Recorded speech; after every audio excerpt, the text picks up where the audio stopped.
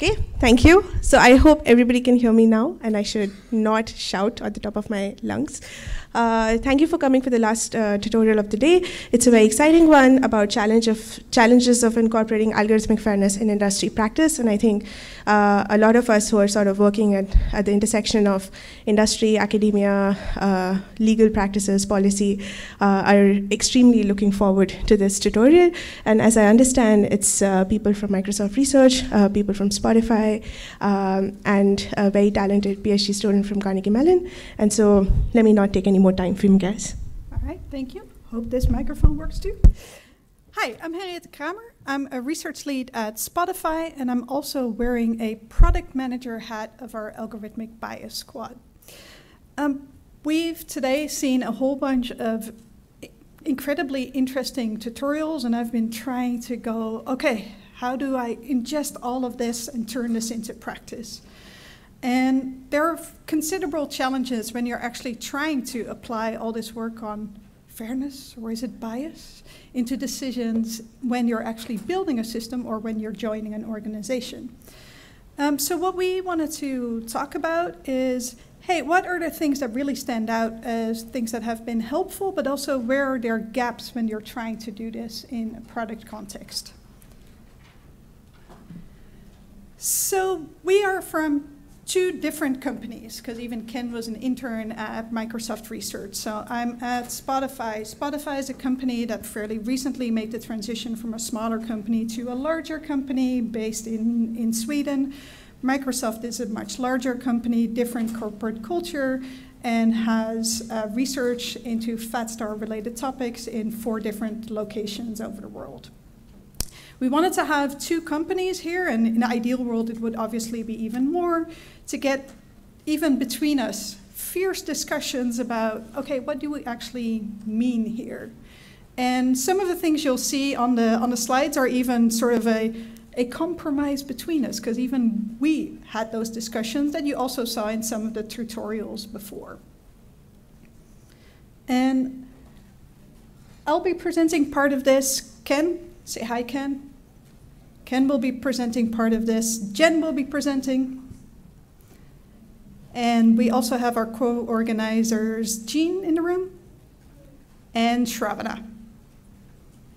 And me. Oh, and Hanna. Oh, God, that's really embarrassing. I'm already messing up. This is terrible. Who we don't have in the room, but our co-organizers are Hel and Miro, who are very thankful for the contributions, obviously. Sorry, Hanna, I'm going to not live this down at any time. So this tutorial is broken up in 2 parts. One part is focused on what are the decisions you can be making during the life cycle while building a machine learning-based system, and Jen will be talking about that. And the other part is focused on the wider organizational context. Ken will be talking about the challenges that different practitioners in a survey and interviews have reported to him and the wider team about their challenges, and I'll be talking about some of the lessons learned while setting up an algorithmic bias practice in a larger organization focused on a pretty specific audio domain with obviously a lot of music examples in there. So wider context. Obviously, during the past few years, this field has absolutely exploded. These are just a couple of the institute and initiatives that are putting out research. If we didn't include you, it's not intentional. But this is just to illustrate how many different institutes, labs, communities to keep track of. And honestly, this slide is pretty US and a little bit UE-centric. So that has resulted in a lot of calls to action. Some of these reports are quite readable for wider audiences with guidelines on what to do. But there is still a gap there. So there's this call to action, but sometimes when you're trying to apply this, there's really but how do I do this? And what are the relevant examples? What are the relevant tools that I can use? In which situations should I be using those? And what are the challenges and gaps there? There is literature on computational bias since at least '97, and earlier today there was also a tutorial on, for example, fairness auditing from the 50s all the way to the 80s That's a massive, massive amount of work to keep track of. And we're as a community already having these discussions about what we don't agree on. And I would consider my part of that research community, but I have no idea of all that previous work. And practitioners, and especially product teams making these decisions, won't have that background either. So how can we turn this into more pragmatic tools? So what we're talking about here is trying to do better, but here we're framing that as avoiding harm. And one of the things that was really useful there is thinking about, okay, we're avoiding harmful outcomes of algorithms for groups of people. It's not just machine learning, it's also other types of automated systems, because a lot of things are labeled as machine learning, but may not necessarily be, and you still have to look at the wider context of your product too.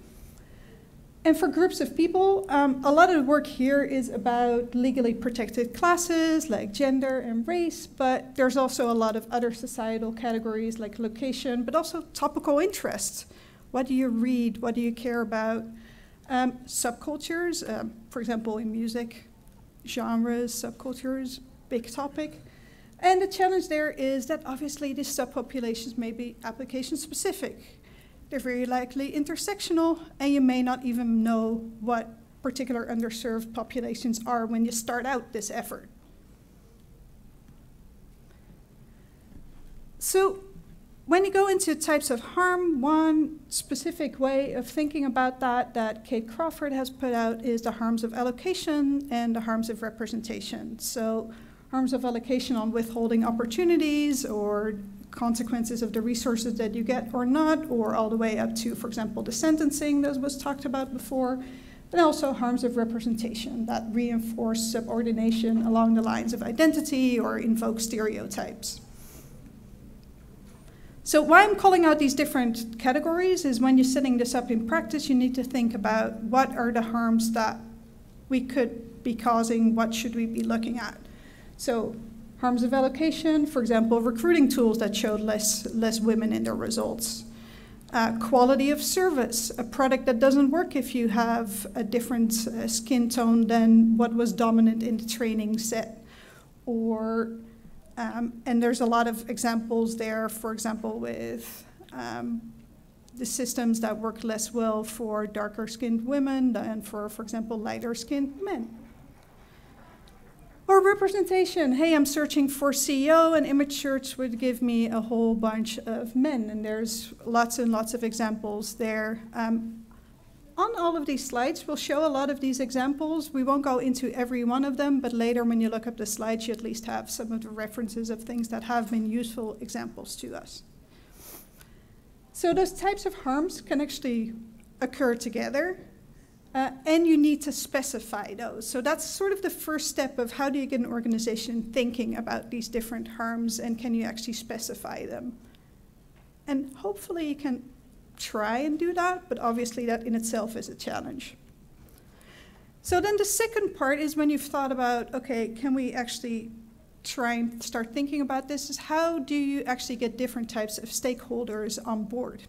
And different types of stakeholders will have very different arguments.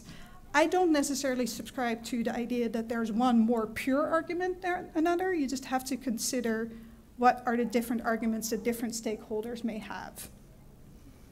So the first one is a better product that actually serves wider audiences. For example, Pinterest did an interesting thing when they realized that they had a lot of content for specific skin tones, made it harder for other people of other skin tones to find relevant content. They simply added a function where you could also search by your own skin tone while trying to avoid actually saving that information about the skin tone on their end. They basically introduced a really interesting product feature and a workaround for their training data. Then there's the responsibility, the social impact, and hopefully you go ahead of the stories that may come out about your company, and you combine the responsibility with actually sharing about the lessons that you learned. But for some stakeholders, it may be mostly about PR. And then there are the legal and policy questions. So there's this really handy Medium post that gives an overview of all national AI or machine learning strategies that have come out. So governments and policy makers in different countries are actually thinking about that. So you want to make sure that that aligns with practice as well. And then this is also a competitive thing. The cynical view here is, well, everyone is doing it, so we should be focusing on it as well. But really, really, this matters. Even when you may not agree with every company or every message that a company puts out, every time a company puts something out, others, especially smaller companies, will see that and can take that as an example internally as well. So I really want to thank everyone who at their companies is focused on sharing more externally as well. So when you've got your stakeholders on board, there are still practical translation challenges, right? So the first one, differences between bias and fairness. And luckily last year there was a wonderful tutorial that I think almost every tutorial now refers to on the different definitions of fairness. This can resolve issues in meeting rooms where people start having fights about what is fair. You can go, no, that's because there's a lot of different definitions there. We don't have to solve this in 5 minutes in this meeting. We also want to point out that in a corporate context, you're in a very special position that you can both impact the experience that millions of people have, and at the same time, you're in a particular business model, in a particular economic system. You don't resolve that. So you make a decision there of what aligns with what you want to do and whether you actually want to be in that context or not. And not everything should be built. But in the end, when we're building, all those human decisions in there need support. So better decision making from the start is way more important than fixing things, but unfortunately not always possible. So we'll also be talking about wider organizational challenges. And yes, I may say something stupid once in a while. I'm very sorry. We're trying to be pragmatic, we're trying to learn, we're trying to share, and one thing is, we've tried to cram way too much information in these 90 minutes. We're going to go over. If there's something you want to have a deeper discussion about, please come to us after the tutorial, because we will be here to have those discussions with people. So, next up, we've got Jen, who is actually going to talk about how can you think about the different decisions in the life cycle when you are building something.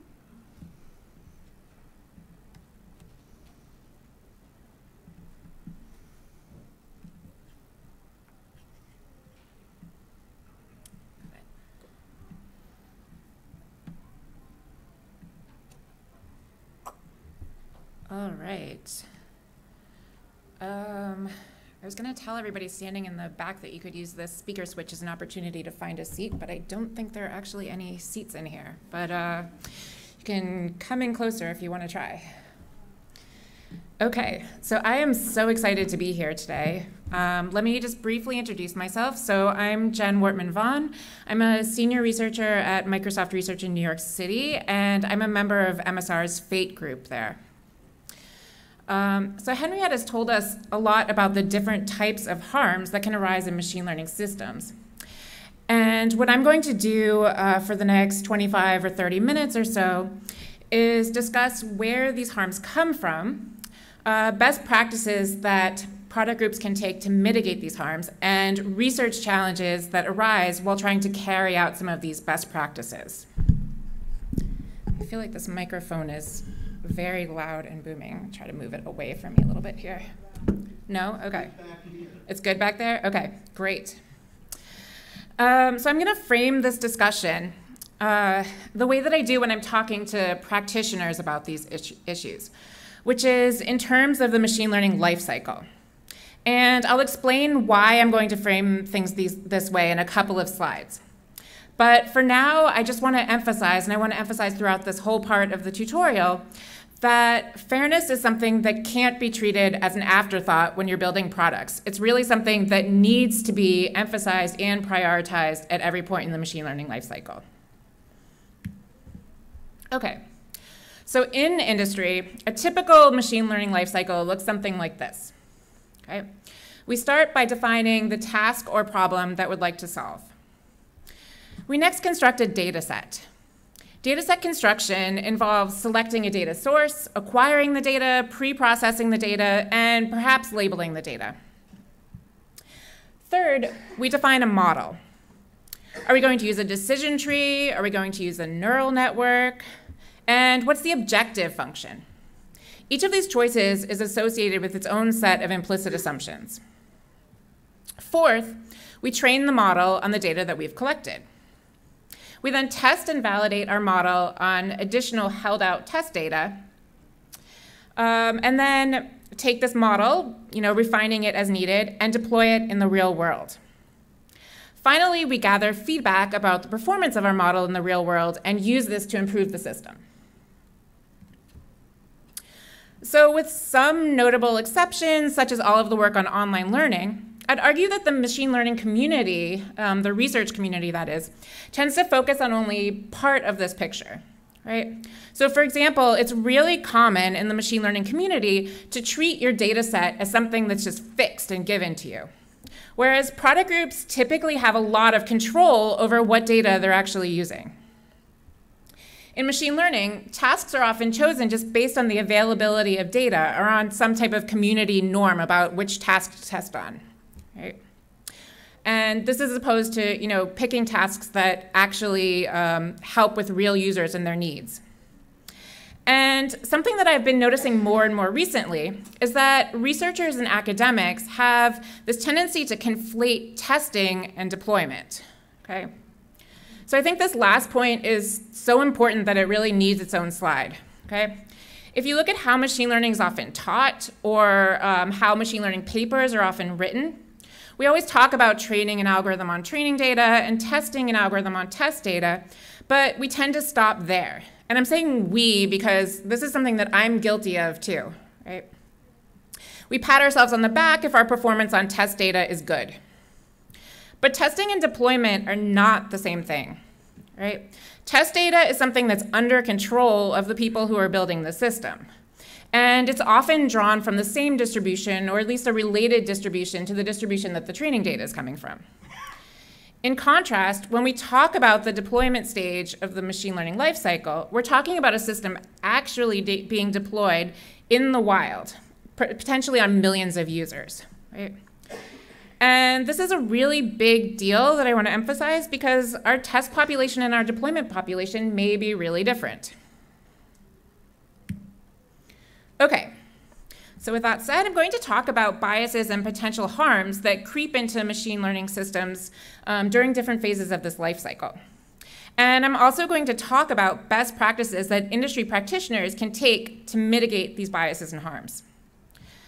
I hope that these best practices that I'm going to talk about are immediately useful to the industry practitioners in the room, but I'm also hoping that they're going to inspire the researchers and academics in the room to think about new problems to tackle in your research.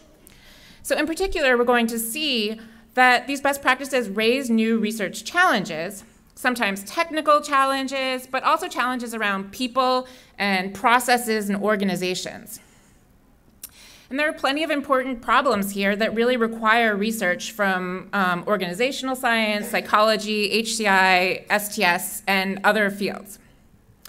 For the computer scientists in the room who just want to build tools, there are plenty of opportunities for that too. And I'm going to emphasize all of these research challenges as we go along.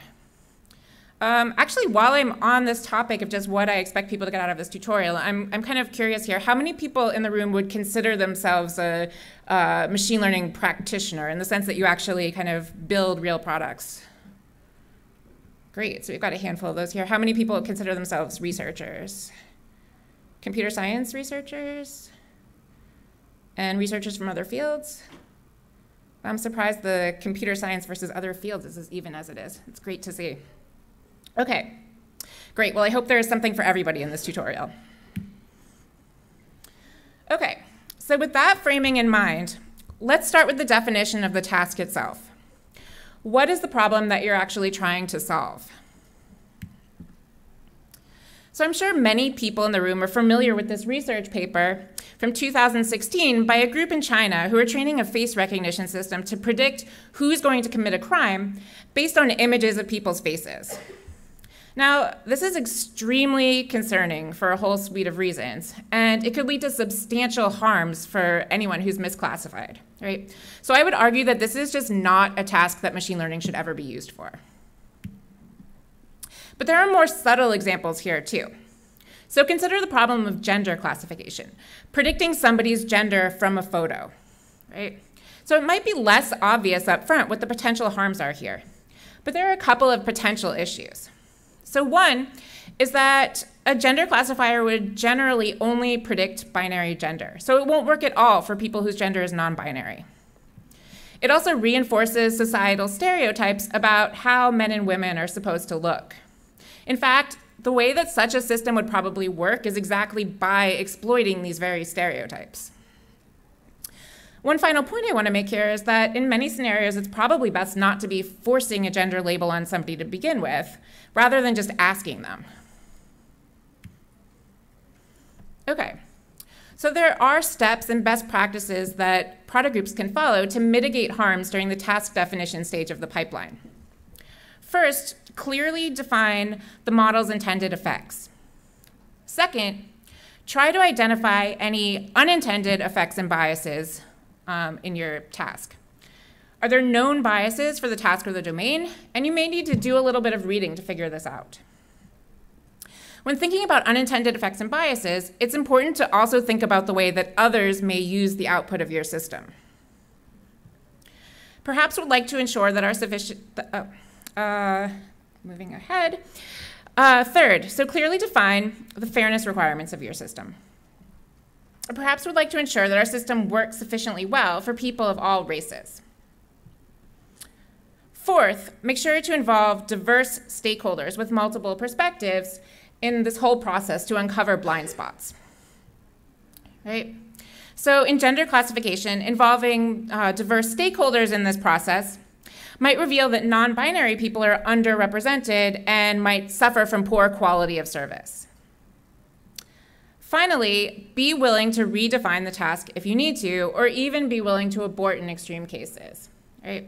So for gender classification, you may consider adding additional labels beyond male and female if you need to, but if misclassifications end up being too costly for you, then you may decide to just give up on this project altogether. So most of the research challenges that arise in implementing this particular set of best practices are on the organizational side rather than the technical side. For example, what's the most effective way to convene a panel of people with diverse opinions to provide feedback? How to do this properly is an active area of research, but the Diverse Voices project from the UW Tech Policy Lab has created a set of guidelines for making tech policy more inclusive by having these short targeted conversations with panels of people who have diverse viewpoints. And it's probably a good idea for similar types of processes to be used in product development as well. Another research question here is, how should decisions be made within companies about which tasks to pursue and which tasks to avoid? And what's the best process for uncovering potential unintended effects and biases before a product is built, right? So again, these are not technical questions, but I'd argue that they're absolutely things that people in the FATSTAR community and people in this room should be thinking about. Okay, so let's move on to data set construction. So it's super common for biases to creep in here, and there are a bunch of different ways that this can happen. So one way that this can happen is that your data source may reflect societal biases, right? Our world that we live in has a lot of bias in it, and the data sets that we use tend to reflect the world. As one example that many of you may know, researchers at Princeton found that translating the phrases "he is a nurse" and "she is a doctor" into Turkish, which is a gender-neutral language, and then back into English yields the stereotypical "she is a nurse" and "he is a doctor." This is simply because people are more likely to say "she is a nurse" than "he is a nurse." So a translation system that's trained on text or speech generated by people is going to just naturally prefer that translation. To show that I'm not just picking on Google here, I'll point out that the Microsoft translation tool does the same thing and for precisely the same reasons, right? And I'll add that Google's actually come up with a really nice workaround for this within the past month or two. So bias can also arise if data is collected from a skewed source, right? So if we train a face recognition system on images that are mostly white men, then it will likely work well for white men, but maybe less well for other populations. As another example, the city of Boston released a smartphone app called Street Bump in 2011. So the idea was that this app was going to monitor for bumpiness caused by potholes when people were driving and automatically report these potholes to the city so that they could be repaired. This seems like a great idea when you first think about it, but back in 2011, smartphones were much less prevalent, and so people who used this app tended to be younger and more affluent. Right? So as a result, potholes that were reported were more likely to come from affluent neighborhoods. Luckily, the city did become aware of this problem and actually worked really hard to fix it. So there are several best practices that product groups can take to mitigate harms when choosing a data source. First, it's important to think critically about potential biases before collecting any data. Second, it's important to check for biases in the data source selection process. Next, try to identify societal biases that may be present in the data source. For example, we know that there are more female nurses than male nurses, and that people are more likely to talk about nurses in this kind of gender stereotyped way. So this is the type of bias that could be identified and caught in advance. Fourth, check for biases in the cultural context of the data source. And finally, as I mentioned earlier, and we'll come back to again, you should check that the data source matches your expected deployment context. In terms of the actual process of then collecting this data, product groups should check for biases in the technology that's used to collect this data. This could have more quickly identified problems with the Street Bump app, for example. They should check for biases in the humans involved in the data collection process. This can catch cases where a team doesn't have the proper cultural background to gather all of the data that they need. Next, if sampling data points from a larger population, check for biases in the sampling strategy and ensure sufficient representation of subpopulations. And finally, check that the data collection process itself is fair and ethical. Right? This one can be tricky. Even if we know that we need more data from certain subpopulations, there's a question of how to ethically collect that data. Right? The challenge is to avoid putting a tax on these already disadvantaged populations. For example, by forcing all of our coworkers who happen to come from some minority population to come and supply us with data for all of our products. Again, there are a lot of research challenges that arise from these best practices. For one, you could imagine creating tools to aid in the process of auditing a data source or data collection process for bias. Then there's the question of what constitutes sufficient representation of subpopulations. How much data from some population is enough? There are also a lot of research challenges around fair and ethical data collection. And we could definitely use more help from the FatStar community there. The big question is, whether there's more creative ways of getting the data that we need without creating additional burden on these disadvantaged populations. So one thing that I really want to call out here is that particular solutions to these problems may be domain specific, and they may also be context specific. And I'm only mentioning that on this slide, but it's actually something that's going to be true of almost all of the research challenges that I talk about in this part of the tutorial. And it's a theme that Ken will come back to as well. So yet another way that bias can arise in data set construction is through the data labeling and pre-processing steps. As just one example, there's a lot of research out there showing that human biases come into play when grading essays. But some states are still using automated essay grading systems where training data consists of essays graded by humans, right? So this is essentially treating the human scores as ground truth for a learning algorithm, which we know that they're not. When labeling and pre-processing data, you should check whether you're introducing biases by discarding data. For example, suppose that your data points contain gender, right? So what might happen if you decide to just throw away data from anyone who declines to report their gender? Relatedly, you could be introducing bias by bucketing values. For example, if you're bucketing by race, not everybody identifies with only a single race. Third, you should check whether the software used for pre-processing might introduce biases. For example, you may run machine translation as a pre-processing step on your data.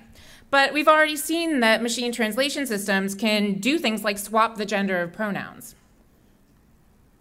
Similarly, you should check any labeling or annotation software that you're using for biases. And finally, you should consider whether the human labelers involved might introduce bias, as in the case of automated essay grading.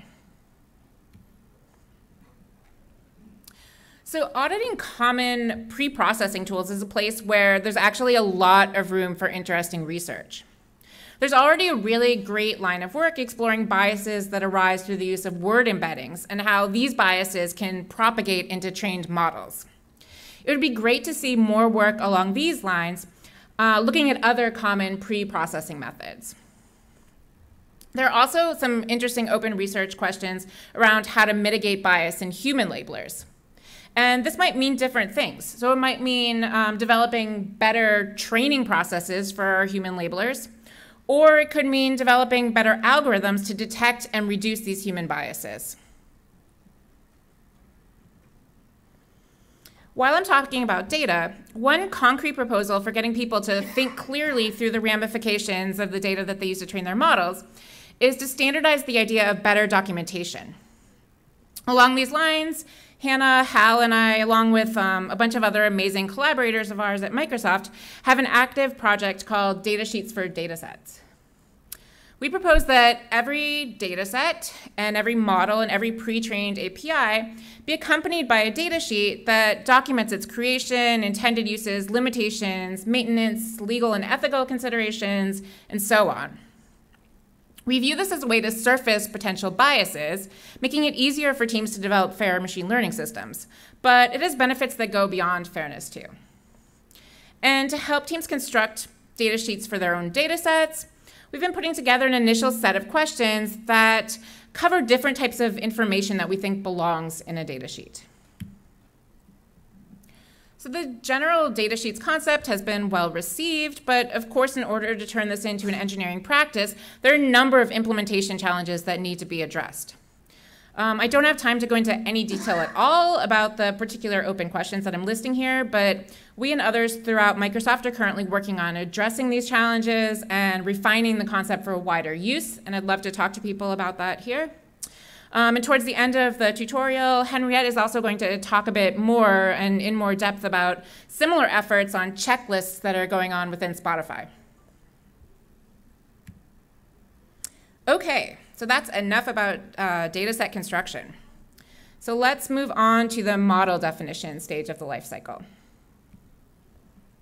So just to make sure that everybody on the room is in the same page, because I know we're coming from different backgrounds, you can think of a model as just a mathematical abstraction of some part of the world, right? So for example, we might assume in our model that the price of a house is going to be a linear function of the number of bedrooms, the number of bathrooms, and the number of square feet, with a little bit of random noise or variation thrown in.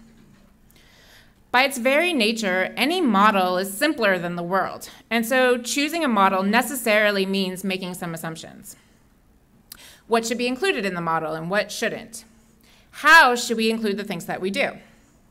And sometimes these assumptions privilege some groups over others. Consider predictive policing. So a predictive policing system may make predictions about where crimes are going to be committed based on historic arrest data. One implicit assumption here is that the number of arrests in an area is an accurate proxy for the amount of crime. This doesn't take into account that policing practices can be racially biased or that there may be historic over-policing in less affluent neighborhoods. As another example, harms can be introduced by assumptions that go into the objective function. So here I'm showing Bing image search results for boy on the left and girl on the right. And these clearly look very different from each other. This probably comes from the fact that Bing, like all search engines, is optimizing for clicks among other metrics.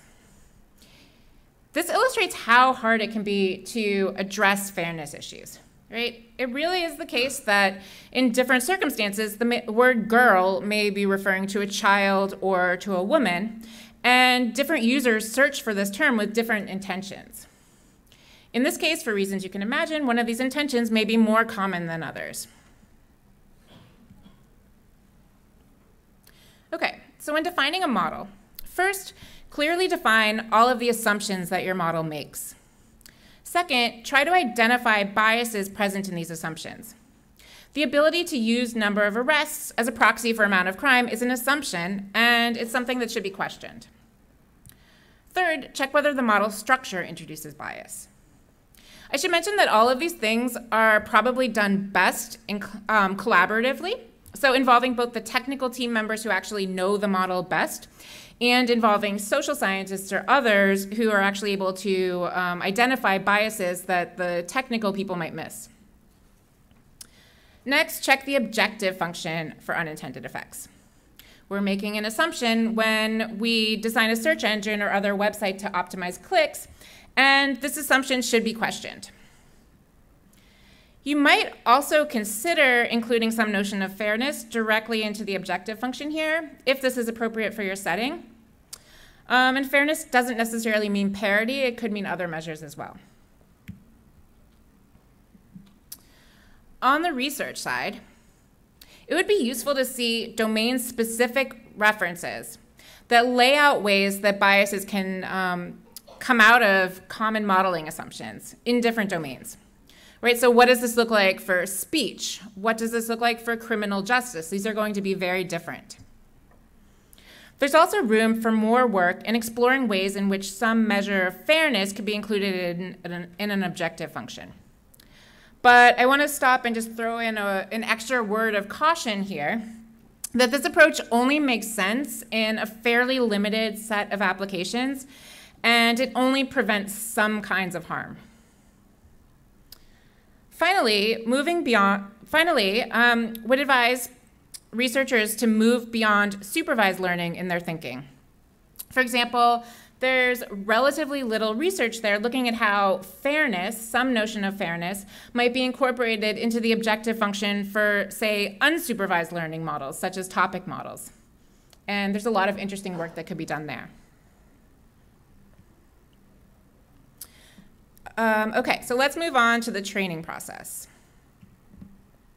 The training process is the stage in the pipeline where you optimize or learn the parameters of your model. So the weights W1, W2, W3 in this example, based on your training data and your objective.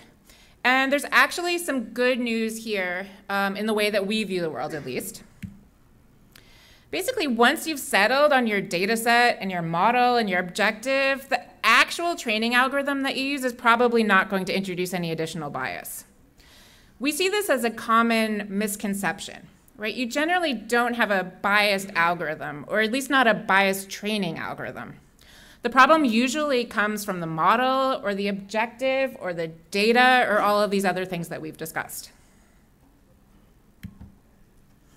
Okay. So the testing phase of the pipeline is your opportunity to check for all of these biases and potential harms you've been thinking about. And problems can arise if you don't have the right testing data or the right metrics in mind. For example, consider the paper from FATSTAR 2018 that showed that commercial gender classification software performed poorly on women with dark skin. This is the kind of problem that can be caught during the testing phase if you have the right types of tests in mind. It's also important to select the right metrics for testing. There's been a ton of work in the FATSTAR community on metrics, and as Henriette mentioned, there was a great tutorial on this topic last year, so I'm not going to go into any detail here. But I do want to bring up a couple of points that you should consider when choosing a metric in practice. First, as we've been trying to stress, and will continue to stress, fairness is a fundamentally socio-technical concept. in some contexts, metrics and tools are just not appropriate at all.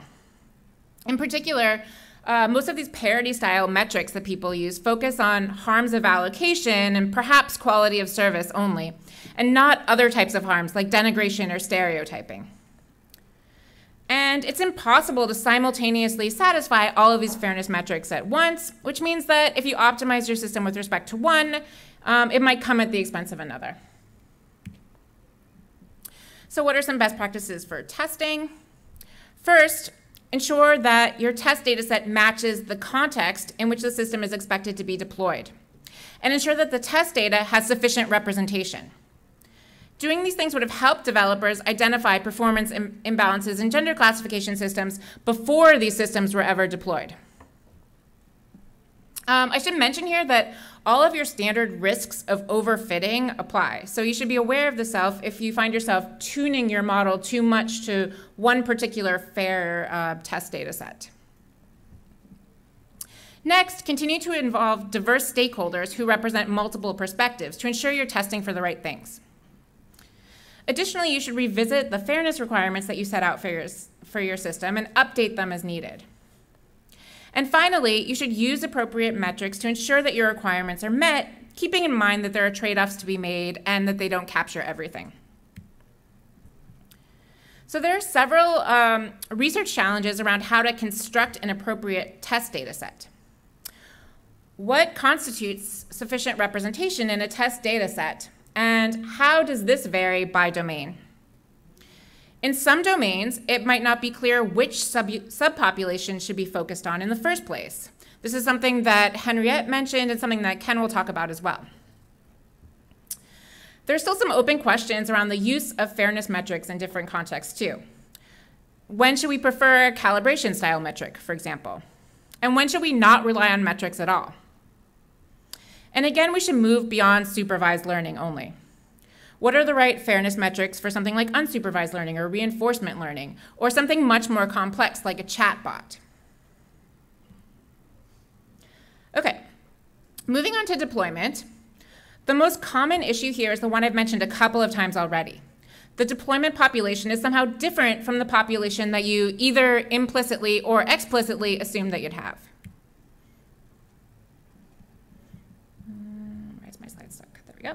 So a common example is collecting training data from people in one country, say the US, and then deploying the system in other parts of the world, right? And there was actually some interesting research way back in 2011 that showed that existing face recognition tools at the time were substantially more accurate on faces from the same geographic region that the system was developed in. When deploying a system, teams should monitor the use of the system and keep an eye out for shifts in population. They should also monitor their fairness metrics for unexpected changes and monitor user reports. At this point in the life cycle, it can also be advantageous for teams to invite diverse stakeholders to actually audit their system for potential biases. And I want to mention that for these internal audits, it's actually a good idea for product groups to kind of be in control of the process themselves and make sure that this is happening rather than just being surprised when someone else audits the system from the outside. There might be some interesting research challenges here around how to audit for shifts in the user population that could potentially lead to bias. Another exciting open direction for research, which Ken is going to touch on more, is how to determine when a particular user complaint is a one-off issue as opposed to some larger systemic problem in your system. So for example, suppose that you receive a handful of reports that your system is not working well, and they tend to come mostly from younger women. Right? How do we figure out if this is a coincidence or if this is a systemic problem that needs to be addressed? As before, solutions here will likely be domain specific. And finally, as I mentioned, there's a role for external audits here as well. It was an external audit that revealed that commercial gender classification system software had different performance for different groups. And this has actually caused companies to change what they're doing. But I would encourage researchers out there who are thinking about doing this to consider doing it in collaboration with the teams that actually are building these products whenever possible in order to have the most impact. Okay, we're almost done. I'm going to go on to the feedback stage. And I'm not going to say as much here because this is kind of very similar and related to the deployment stage. So feedback is something that's discussed a lot in the context of predictive policing and hotspots. As we've already discussed, predictive policing systems operate under the assumption that more arrests in an area means more crime, and this can create a feedback loop or self-fulfilling prophecy. Right, so more officers are deployed in these neighborhoods where more crime is predicted, and this leads to more arrests, which leads to higher crime being predicted, and more police being deployed. Adversarial feedback can also be an issue. Okay? So I'm not going to dwell on this too much, but a few years ago, Microsoft released the social chatbot Tay, and there are groups who actually took advantage of Tay's use of feedback in order to adversarially insert biases and other harms into the system, in this case, causing the system to generate hate speech.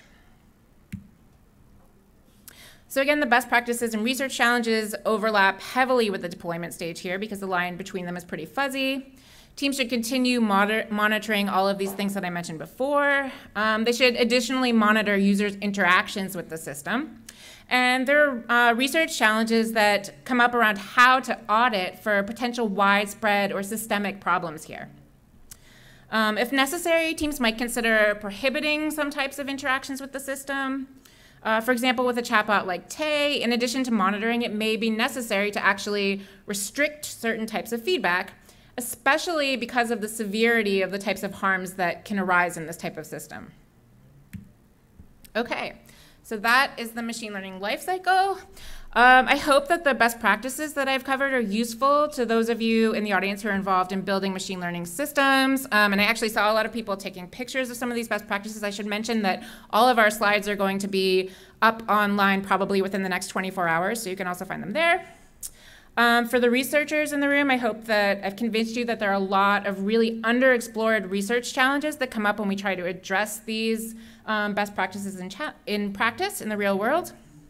And with that, I am going to turn things over to Ken, who's going to walk you through some additional research challenges that we uncovered last summer while conducting a research study on industry practitioners' needs in developing fairer machine learning systems. If I can figure out how to switch the slides.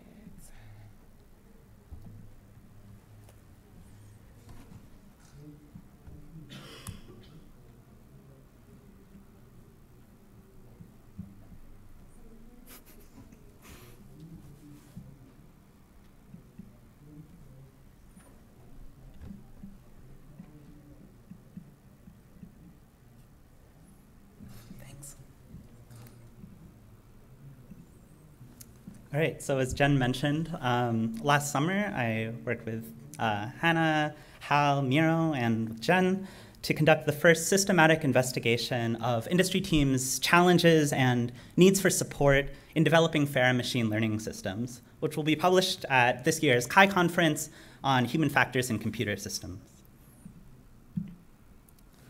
So in this project, we spoke with machine learning product teams at various major technology companies who are already grappling with fairness issues in their products. And our main goal was to better understand the challenges that they face in practice and to use this understanding to inform future research in fair machine learning.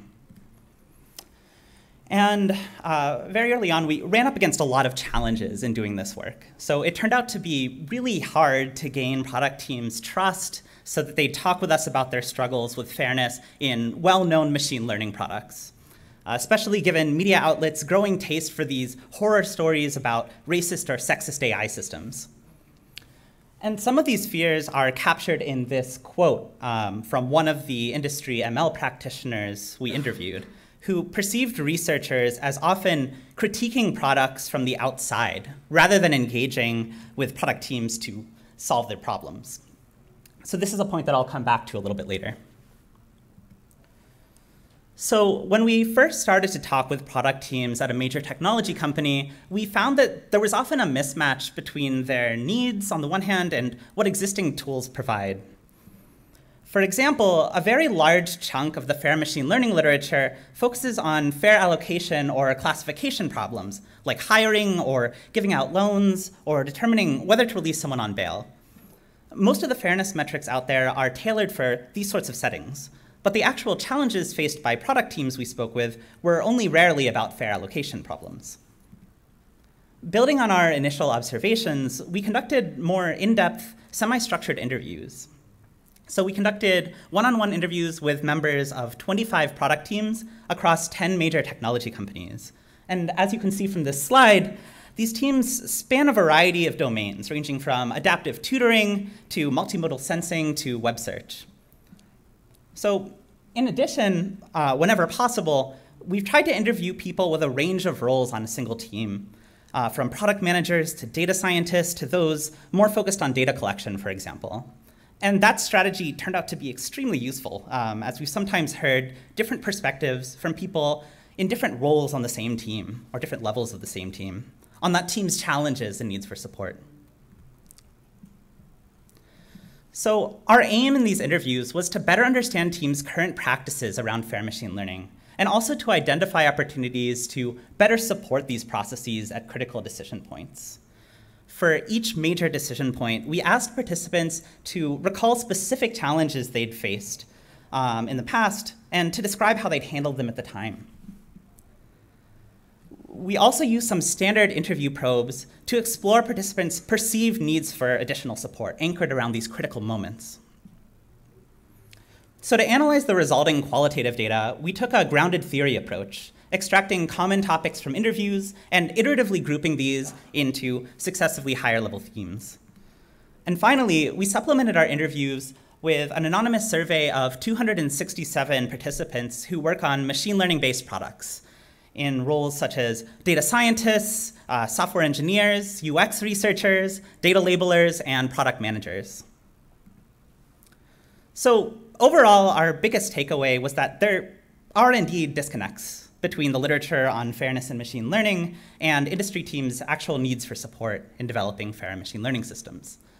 Although we interviewed practitioners from a range of technology areas and application domains, we found that a number of really clear and consistent themes emerged from our semi-structured interviews, which were further reinforced by our survey results. And I will summarize a few of these themes here. So one of our most striking findings, as Jen mentioned, was on the role of data. The machine learning literature generally assumes data is given. The focus is on designing fair models or algorithms to optimize fairness criteria. But in contrast, industry practitioners often have some control over their data sets and are likely to turn to their data first when attempting to address fairness issues. Several interviewees voiced needs for tools that can actively guide data collection efforts to mitigate fairness issues or even to try to avoid such issues in the first place. So, for example, interviewees highlighted needs for tools that can diagnose whether they should focus their attention on their models or on their data. And if the latter, how much additional data they might need to collect from a particular subpopulation to address a particular issue. As another example, the quote shown here is from a machine learning developer who works on automated essay scoring for grade school students. To collect their training data, their company has a team actually go out, connect with schools, and collect student essays that have been graded by grade school teachers. But they found that in the data their team collects, it tends to be very rare to find examples of African-American students scoring highly. So they're looking for cost-efficient ways to guide their data collection processes to ensure that they collect more such examples. Second, interviewees often expressed anxieties about their team's own blind spots. So for example, the machine learning literature typically assumes that the subpopulations we want to be fair towards are known, or in some cases even defined by law. In contrast, many practitioners worried they have blind spots here and expressed needs for support in identifying which subpopulations to consider when thinking about fairness in their systems in the first place. Some teams currently have a practice of getting together in a meeting room and trying to imagine everything that could go wrong with a particular system in advance so that they can make sure to proactively monitor for those issues. But inevitably, once a system is deployed, the public discovers issues that the team failed to anticipate. And some interviewees stressed that the most relevant subpopulations may be heavily context-dependent and may depend on the particular domain or application. For example, when automatically evaluating students' writing in certain educational contexts, you might care about being fair towards non-native English speakers, for example. For these reasons, both interview and survey participants noted that it would be nice to somehow pool knowledge of potential pitfalls, for example, across teams with different cultural backgrounds who may have complementary knowledge as well as complementary blind spots. One way to facilitate this might be to create mechanisms for greater sharing of test sets across organizational boundaries, which encode nuanced knowledge that no single team is likely to have. So some interviewees also shared stories about their team's own cultural blind spots affecting their ability to resolve fairness issues, even once they've detected them. For example, we spoke with one team working on a globally deployed image captioning system that claims to recognize celebrities. The team had received several complaints from non-US users, since the system seemed to work really well for US celebrities while consistently misidentifying or misgendering celebrities from their countries. So this team mentioned having great data on American celebrities, but having trouble gathering data on celebrities from other countries because their team members simply didn't know what these celebrities looked like, and in some cases had trouble telling them apart from other celebrities even once they had a reference image. A few of the teams we spoke with tried to mitigate these issues somewhat by trying to recruit more diverse teams. And some teams even built fairness-related questions into their interview process when hiring. So for example, by showing potential hires samples from training data or model outputs and quizzing them to see if they could spot potential problems early on. But again, especially in cases where machine learning products are deployed globally, effectively addressing unfairness can depend on really nuanced cultural and domain knowledge that no single team is likely to have. So one promising direction for future research in this space may be to support teams in the ad hoc recruitment of diverse team external experts for particular tasks, where in some cases, relevant expertise may simply mean being immersed in a particular cultural context.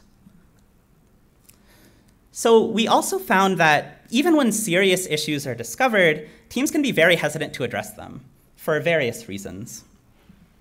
And among these, several participants shared prior experiences where, after making changes to models or data sets to improve some aspect of fairness based on the available fair machine learning literature, their system changed in subtle, unexpected ways that harmed users' experience, yet weren't reflected in any of their model performance metrics. And because of these concerns, teams often reported implementing many local Band-Aid fixes, rather than trying to address the root cause of an issue, in part because making broader changes to the system came with the risk of these system-wide side effects to users' experience. In addition, while most machine learning fairness metrics have been designed for classification, we found that teams grapple with fairness issues in a wide range of applications that go far beyond allocation or classification. So in applications involving richer, more complex interactions between users in the system, such as chatbots or conversational AI, adaptive tutoring systems, and web search, teams often reported struggling to make use of existing fairness definitions and existing fairness metrics in the literature.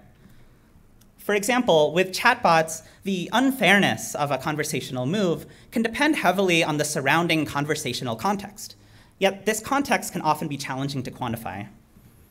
And in domains like healthcare and education, the unfairness of a machine learning system's behavior might depend on its real-world causal impacts on health or education outcomes.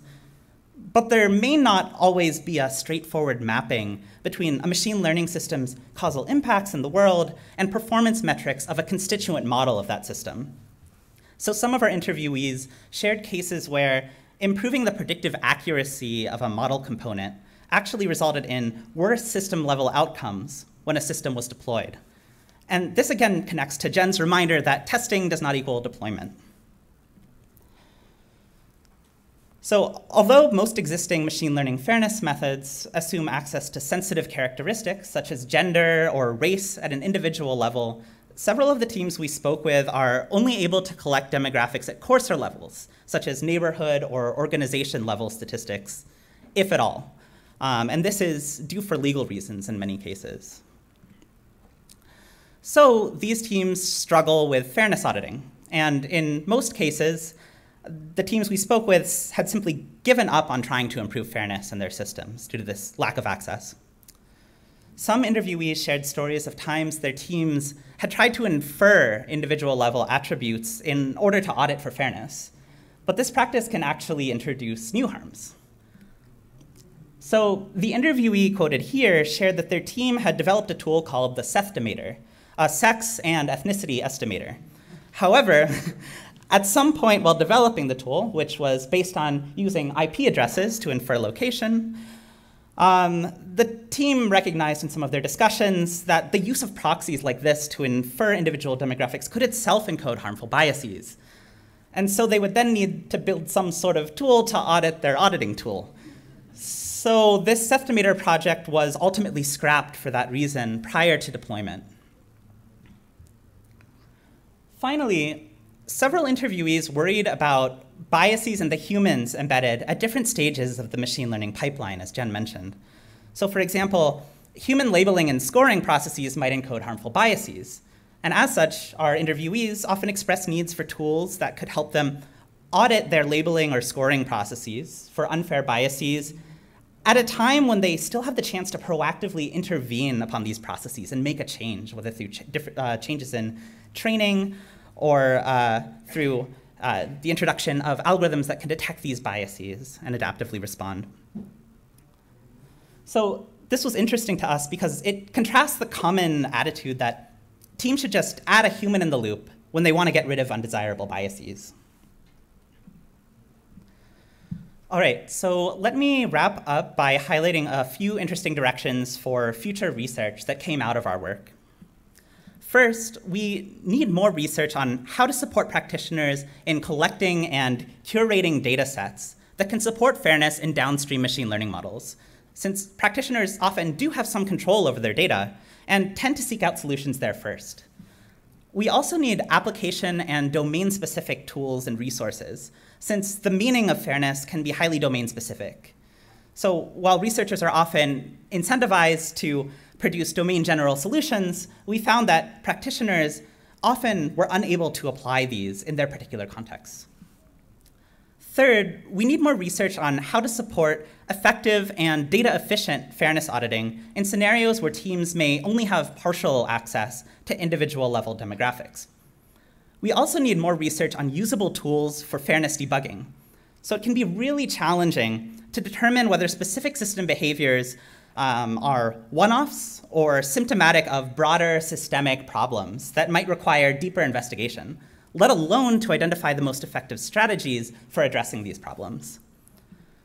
And finally, our findings point to needs for new kinds of prototyping methods and tools that can more effectively surface fairness issues in complex, perhaps multi-component machine learning systems. And while I was only able to cover a handful of findings from our study today, you can learn more in this paper. It's currently available on arXiv. So as a final note, moving forward, I think it will be really important for fairness researchers to work alongside product teams, as well as those affected by these products, to co-design processes and tools that are effective in their particular contexts. And by engaging with the particulars, these co-design efforts can in turn raise interesting technical challenges, which can then productively guide more basic research and theoretical work in the field. So on that note, I'll hand it over to Henriette. She and colleagues have experience deeply embedding with specific product groups and working with them to tackle issues that arise in particular domains. Thank you, Ken. So I'll talk obviously about a very specific domain and one specific organization and what we encountered in translating and our tracks and our data and lessons learned while setting up an algorithmic bias effort in one specific case. So obviously lots of people involved, lots of people I learned something from while doing this. Can't mention them all. Great people, very, very thankful.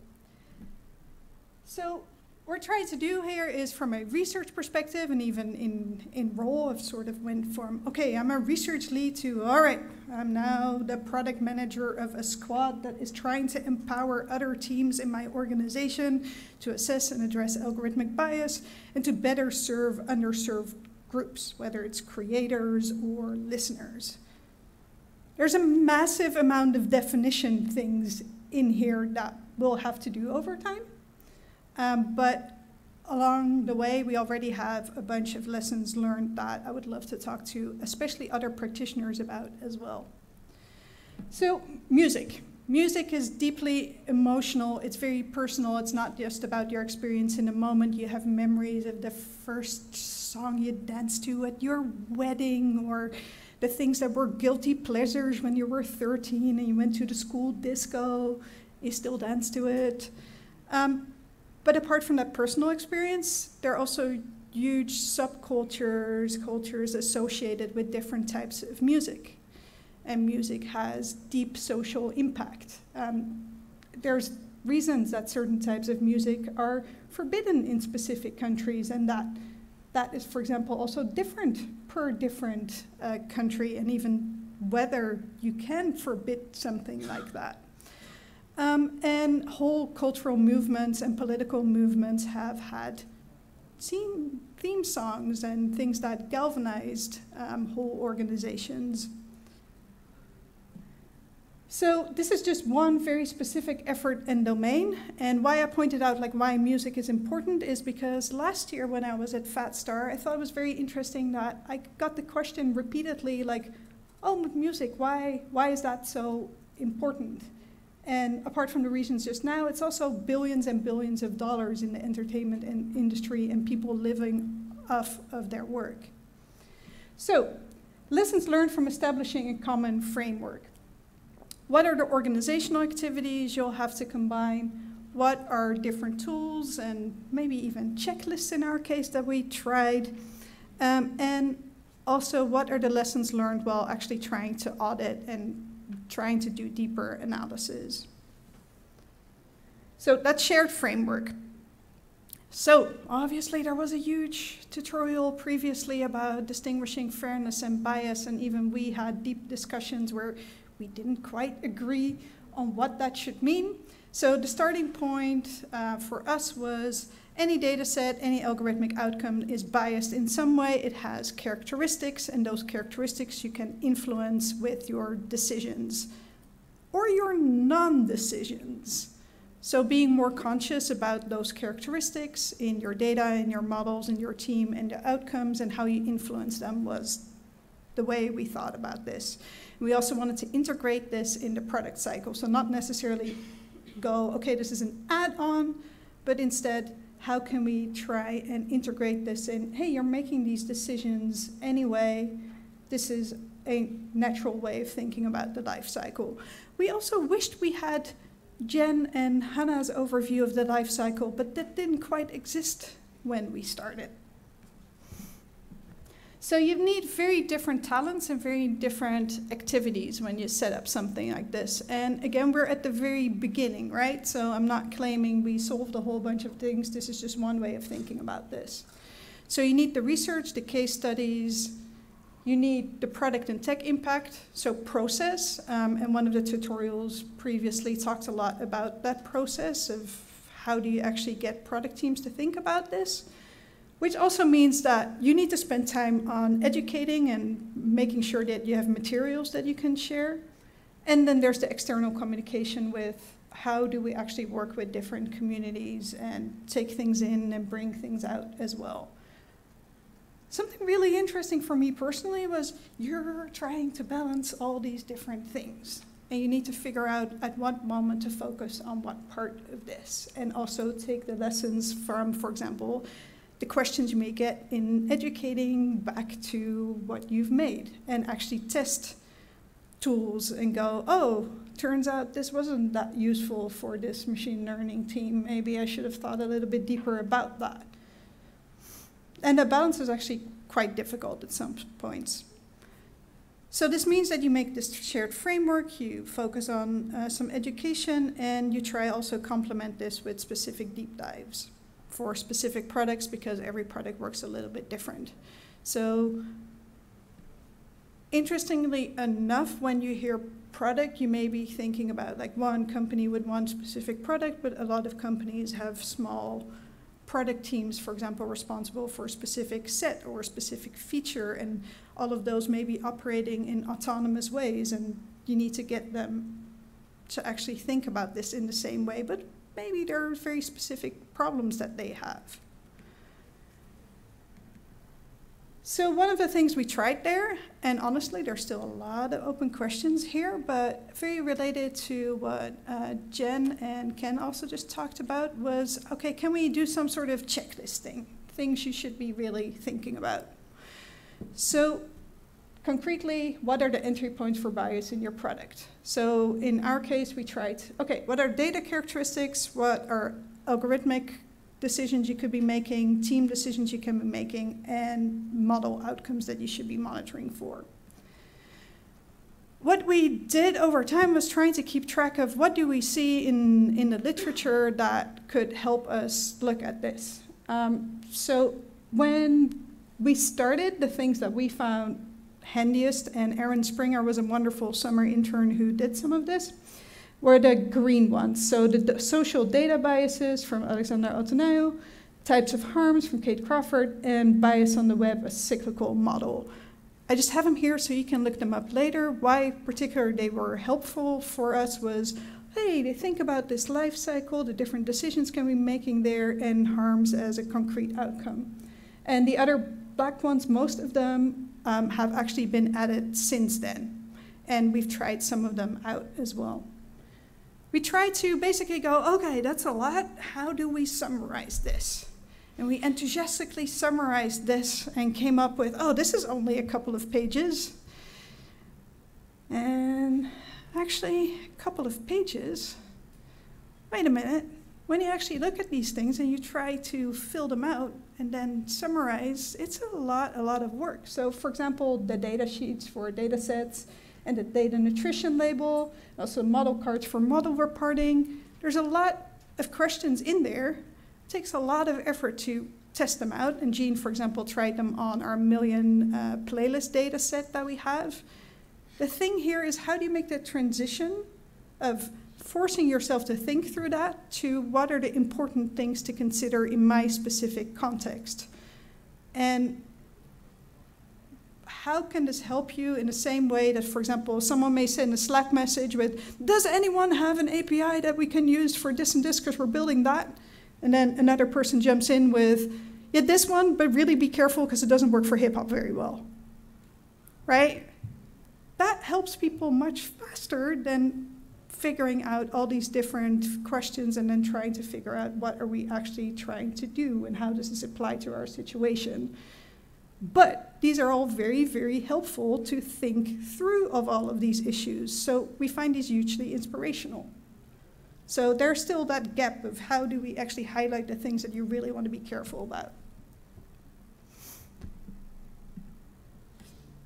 So we tried to summarize this all. We came up with a bunch of pages, and that turned into less pages, and then we turned to one slide.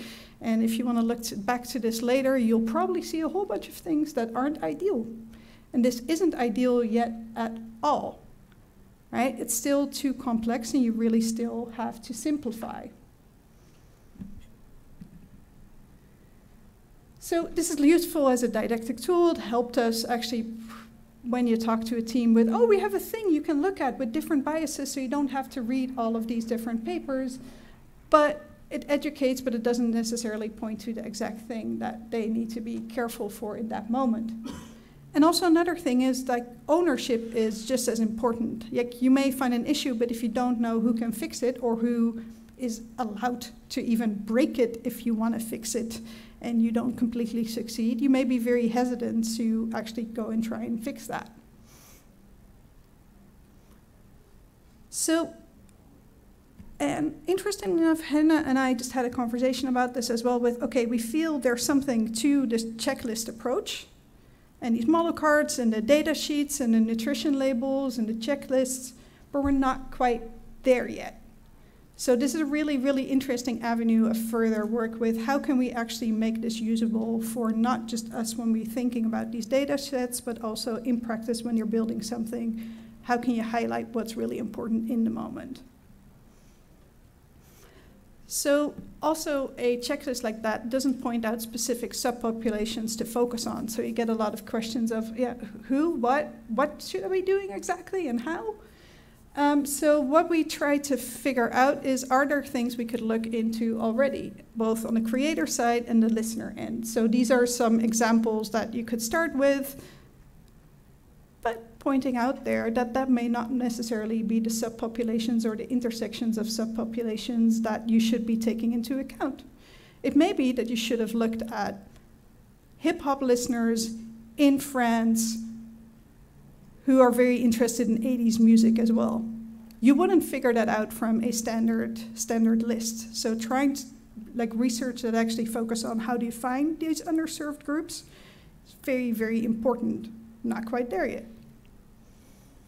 I wanted to point out that wonderful visiting researchers like Avriel Epps is focusing right now on gender in music representation, and Jasmine McNeely is focused on representation and trust on the listener end, like do I feel represented or not? So one way of doing this, when you're like a little bit stuck in that whole big checklist and all the different things you can look at, is, hey, what can we actually make accessible to product teams without their work? And we ended up focusing on some of the outcomes for creators and going, hey, what is the data engineering work that we would need? And this should absolutely not be underestimated, because it's usually quite invisible, this work, but it's absolutely necessary before you can do any analysis, especially if you have millions and millions and millions of tracks and creators. You may even need to be careful about how do we design this pipeline so it's actually usable for different teams, and how do I make it visible in a way that gives information but doesn't lead teams to go, oh yeah, clearly that's an issue, let me jump on it, when they haven't done this deeper analysis. So you want to balance that, like what do I share wider and where do I provide some help first? So some lessons learned there. So practical and scalable models are also needed because they can demonstrate actual impact, right? So a lot of your stakeholders will be very focused on, hey, can we actually optimize for these multiple goals? And yeah, there are multiple multi-objective methods that can actually support some of that. So you need these. But honestly, a lot of the work and the thinking actually is not on the model end. It's more on those other questions that we'll be asking. So challenges in actually showing data and assessing fairness for this specific domain. So some gaps between different content and some biases are intentional. Yes, a new music playlist will have a recency bias. That's kind of expected. Some content gaps and biases can be argued to be unfair. Under indexing of particular genres. If you are into hip hop or if you are into rock, do we serve you as well? Can we find subgenres that perhaps we should be doing a little bit better on?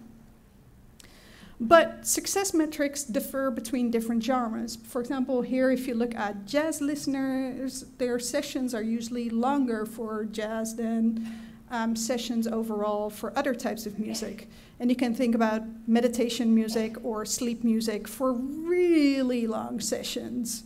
So those success metrics shouldn't be seen in the same way.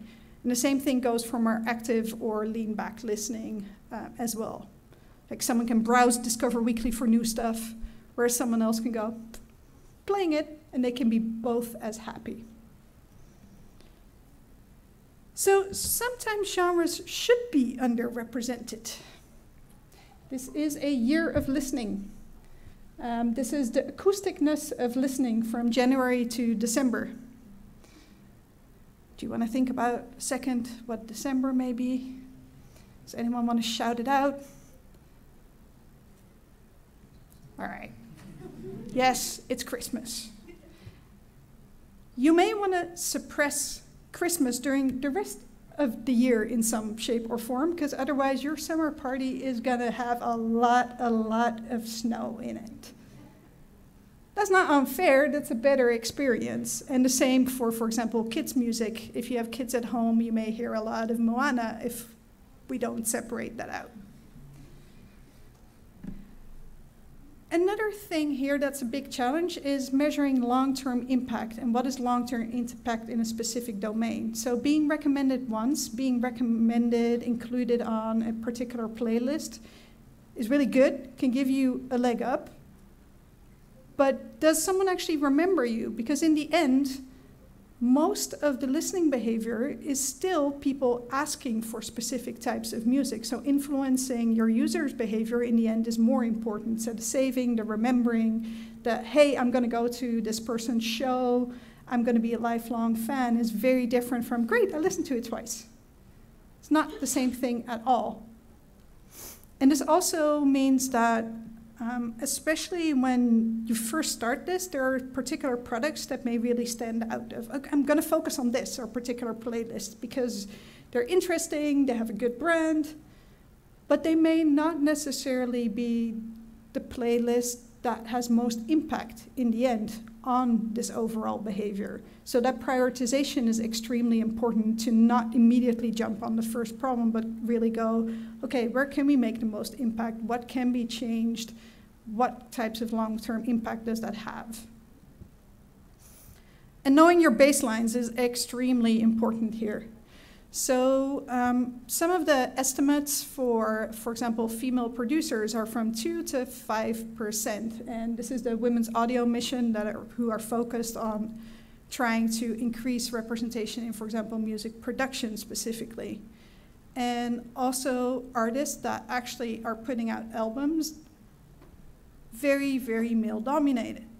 So what we can do there is, okay, what we're striving for? What are the goals? A pragmatic way of approaching that is, can we compare people's own behavior to the direction that we're pushing in with recommendations? And that will be the first thing. But then, let's say you would be 1% better. Should you be patting yourself on the back? That doesn't quite feel right. But still, then there comes in this whole value system of what should this be? And also different genres have very different representation as well. And then the classification and data collection have consequences. Talked about that for sensitive attributes, but it also applies to specific domain. So let's say you are a creator and you're being asked to self-identify as a particular gender or particular genre. Some people would be super happy to do that. Other people would go, wait a minute, what's the consequence of doing that? And should we then not include them? And in the end, machines don't really know what machines don't know. So you need a human perspective, especially if you move to a different market. So you'll still need all of these different roles. So the editor team that actually knows the music, data curations that are in the middle between music knowledge and machine learning outcome knowledge. You'll have resource groups internally that may be noticing separate issues. You may have your interviews with your stakeholders and with your creators and listeners. And you'll also have grassroots efforts with, wait a minute, we're concerned about this, how can we fix this? That will all be different. So you need to figure out how you can get input from all these different sides. And also realize that specific modalities will have specific problems with it as well. When you're, for example, putting out a voice product, that will highlight a whole bunch of things. There's only one answer here. There's not 10 recommendations in a playlist. There's one track if you say, play me something awesome. Turns out that there's a whole bunch of things way less accessible then. Play you the baddest, titles that aren't necessarily pronounceable by every part of your audience, all of a sudden aren't accessible anymore. And in our case, when we did a study into this, it turned out that hip hop and country were disproportionately affected by this, which is interesting, considered they're also associated with other specific types of subpopulations and cultural aspects. So to wrap up the music domain part. So audio, music, entertainment still has very serious issues that are interesting to have a look at and raise specific types of questions. Self-serve tools are very useful, But we're not quite there yet with the checklist that we tried out. So how do we actually do this in a more way, and how do you track concrete impact of your efforts so you also have something to show to your stakeholders with, hey, I'm making progress, and what does progress actually look like, and what is success of your effort? So since we probably have about 3 minutes left, I'm left to recap here. So you want to support both those decisions we're building. You have that wonderful life cycle and all of these decisions at every point. It was a lot of decisions. It was a giant list that Jen gave. So how can you actually highlight the ones that really matter in your case? And concrete examples and pragmatic advice really help, including who to ask for advice for these specific things. Because that's a major question for a lot of teams where they know they have an issue, but they don't know where to find the answer. And in the wider context, the organizational work is just as crucial as the more advanced methods and data and models. So a lot of these issues are very known, and we've repeated them, and other tutorials were about them as well. But that doesn't mean that those known issues are also known to practitioners, or that they're described in a way that a product team may actually understand. So there's a huge, huge role here for applied research to actually make that translation and for collaboration. So one of the things here is really that when you're talking to stakeholders or with an organization, it's painting that picture of what if, what should we be paying attention to, how do we actually do this, and what will be the impact? Can we make that prediction of what the impact will be? And making this way more concrete instead of this is something we really should be paying attention to is extremely important.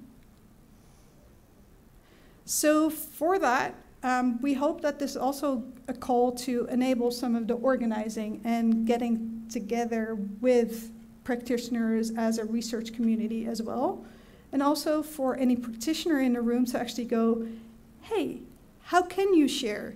Maybe you can't stand up here and actually share your lessons learned. Are there other ways we could facilitate getting organized and actually learning from each other more?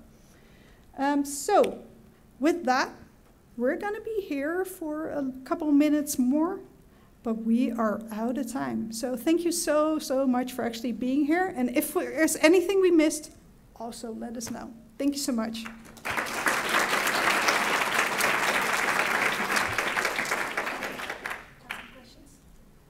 So there's time for a few questions, maybe?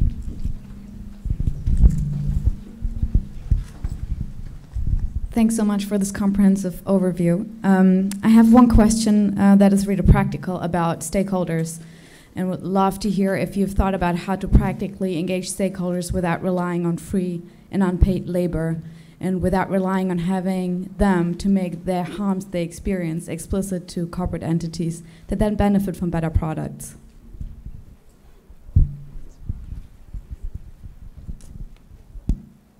And other speakers and organizers, feel free to come up here as well. So ways to actually do that and practical advice on how to do that is extremely, extremely important. Because some of the things that you may see in practice where you're like, oh, why did they do it in that way? Is not always out of malice or out of, oh, I just need this data for free. It also simply is because people don't necessarily anticipate those challenges. Obviously, on the research end, setting up collaborations and being sure to get visiting researchers in is extremely, extremely important. Pragmatic ways of how do you actually then deal with your research agreements are also super, super important to actually take care of. And it looks different for different types of stakeholders, right? Hope that helps. I just want to add to that, like if you're thinking particularly about the users as a system as stakeholders, there is like a lot of work that's done within companies to try to make sure that when they're recruiting user panels to test their products, they're doing this in a way that they can bring in as diverse of a group as they possibly can.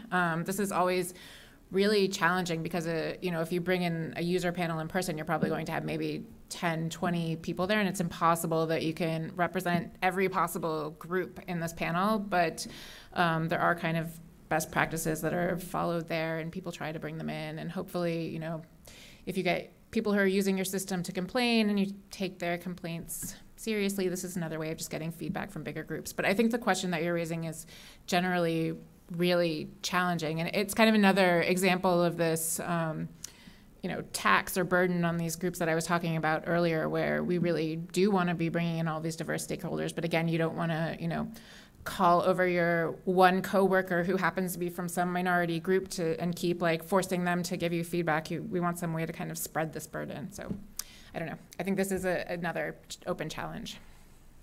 And I guess one thing I'll add on to that, I think this is another great opportunity for interdisciplinary collaboration. So there are various communities in the social sciences, human-computer interaction, that focus on how to effectively and without causing more harm try to involve users of systems, communities that are affected by systems in the design of those systems from the ground up, and collaborating with people who have expertise in how best to do that and translating that to various organizational constraints that we might have when working with large companies, I think is a really promising direction rather than trying to go it alone.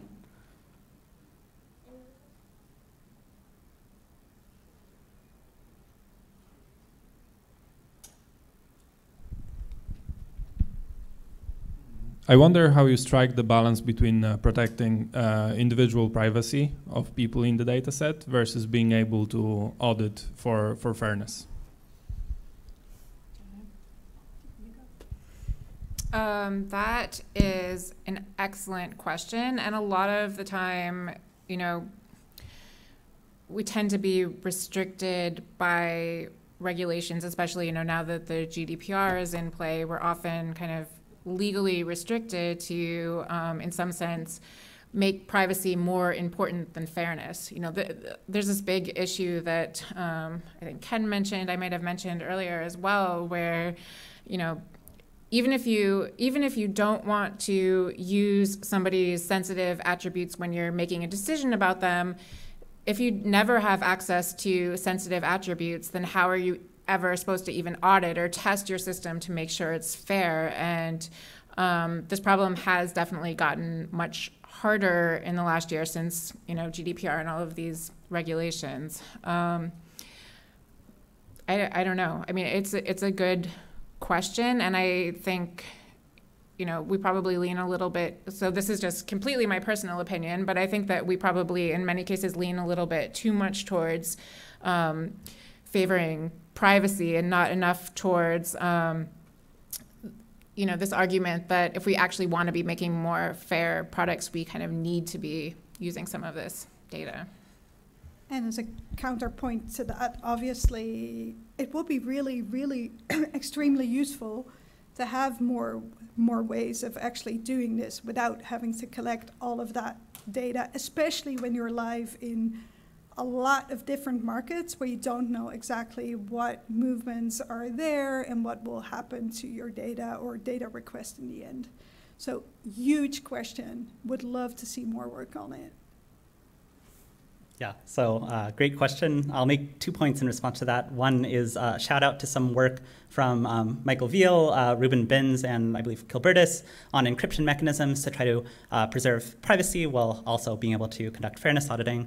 A second is that in some of our interviews, in certain domains, we found that encryption mechanisms like this might not be well received. In other words, there was a belief in certain classrooms, in certain medical settings, that data from interactions that occur in these settings should not leave the physical room.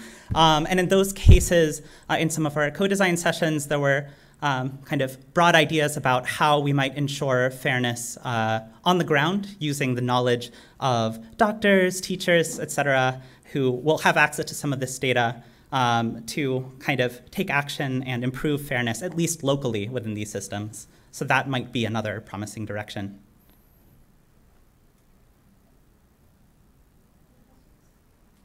I have a question actually from one of your presentations.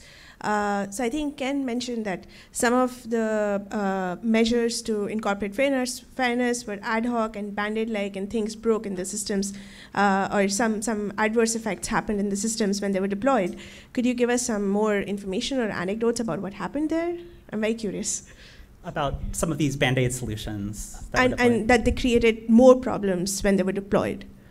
Yeah, so without naming any particular companies, I can give one broad class of problems, which would be essentially blocking certain model outputs, preventing certain model inputs, these forms of kind of local censoring. In some cases, those can inadvertently cause harm to certain groups by blocking access to certain inputs to the system that, let's say, certain subpopulations might be most likely to input and gain benefit from. So this idea of specifically targeted censoring of subpopulations can sometimes arise from well-meaning efforts to improve fairness. Thank you. If there are no other questions, then let's thank the organizers and speakers again.